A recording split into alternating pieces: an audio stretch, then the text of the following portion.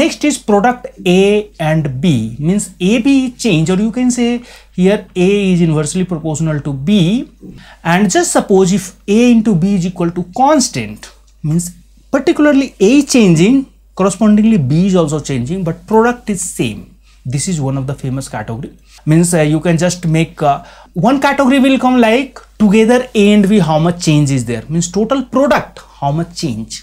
Or another category in between like AB equal to constant, like based on the AB equal to constant, many of the applications are there, like distance equal to a speed into time, area equal to length into width, after then your income equal to savings plus expenditure. Like that, so many examples are there based on the AB equal to constant. Again, we'll discuss in a separate chapter. So many chapters are there related to AB equal to constant, that will come to the line in arithmetic.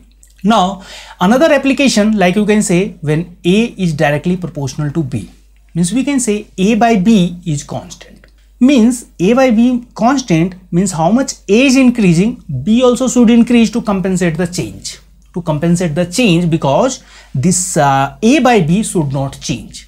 Next best application is in your DI problems or DI caselet, where percentage change will be very vast way it will be used. Or if you want to see, you can see few caselet of DI, then you will be able to